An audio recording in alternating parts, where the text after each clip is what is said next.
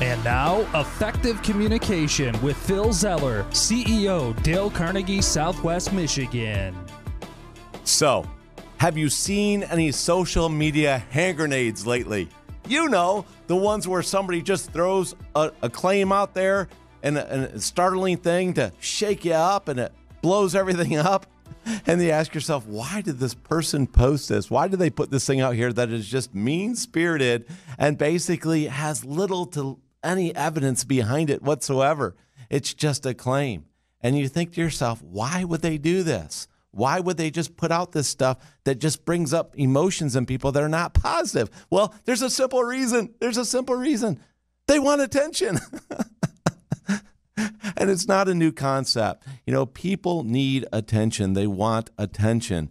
So there's an old saying in public relations PR, any PR is good PR, right? It's get this idea up. People just want attention. They want to be noticed. They want to be recognized. The challenge is that we have in communication, though, about this theory is that if you just keep throwing it out there, what could happen?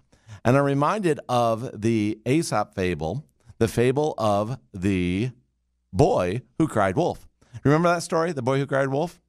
Well, of course, the boy was a sheep herder, and he was out, this was long ago, and he was out herding and tending to his flock of sheep. And what would happen is, of course, they were always concerned about wolves coming to attack the sheep. And the boy was told when he's tending to the sheep, if he sees a wolf and a wolf shows up to attack the sheep, to cry out, wolf, wolf. And if he says it really loud enough and says it multiple times, somebody will come from the family, the villages will come and they'll help and they'll get the wolf out of there so the wolf doesn't kill the sheep. Well, of course, the boy hears this story. He's out there, and one night he's tending the sheep and he's out there and he's a little bored and he's all alone. He's out there with the sheep and, you know, like a lot of human beings, he wants some company, right? He wants some attention. So he decides to see if the people will actually come out. So he cries, wolf, wolf, wolf. And of course, the villagers run out to see what's going on, to see if there is a wolf that are attacking the sheep, the flock. You know, they don't want to lose their sheep. They need that wool, right? And so he does this and like, well, where's the wolf? What happened? He's like, well, I just want to see what happened, you know, and you know, y'all came out here and, you know, I'm sorry. And so, okay, so they go back to doing their own thing. And then a little while later, it's a few more days down the road, and the boy's out there again. He gets bored. And so he says, wolf, wolf. And he cries wolf again. And the villagers come out and they're like, where's the wolf? Where's the wolf? And then I was like, well, there is no wolf. And like, didn't we talk to you about this the other day? Don't do that. You know, you're crying wolf. Don't do that. If there's a wolf, we need to come out and take care of it. You've got to stop doing this. It's getting ridiculous. So again, more time goes by, and then sure enough, the boy's out there again, wants some more attention. So he goes, wolf, wolf, wolf. And he's crying wolf.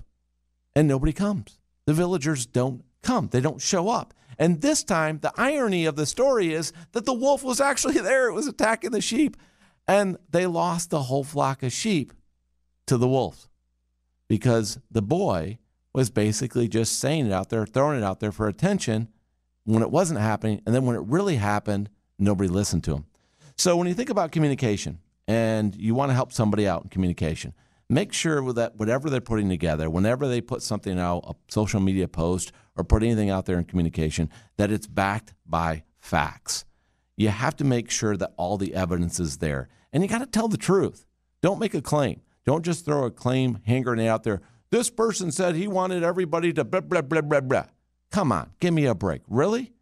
Did the person really say that? Or are you just taking one line of context out of a speech they give and you're twisting the whole context of that one line?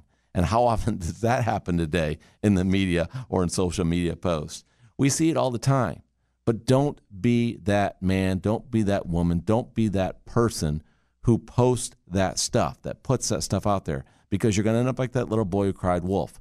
Nobody's going to take you seriously after a while because what you're putting up there is nothing more than conjecture. It's claims for you just to get attention.